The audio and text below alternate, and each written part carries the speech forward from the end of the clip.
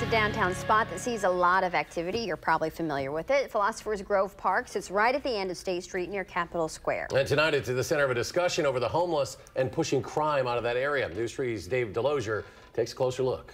It's pretty good. I have very fond memories of the place. Anthony Rainier and his sister Karima recently bought Teddy Wedger's, a popular Madison restaurant. Many other people have very fond memories of the place, and I just really wanted to make sure that people in the future would also be able to have a chance to have memories. They have been excited to share their love for this restaurant with locals and visitors, but are facing problems they did not expect from the homeless. We ran outside, and this guy had been thrown against the wall, like pretty hard, and there were like two other guys still brawling it out, and I've seen some major fights. The restaurant is adjacent to Philosophers Grove Park, an area that has become a haven for illegal activity and fights. There are so many problems that surrounding businesses say they are losing customers to intimidation. Because people will come in and say, oh, I wanted to come down, but I was intimidated, or this person just said this to me, or I just witnessed this. Many of the same problems were dealt with at Peace Park before its reconstruction. Since then, there are fewer problems in that area. The City of Madison thinks the redesign of Philosophers Park will have the same effect. Now the spot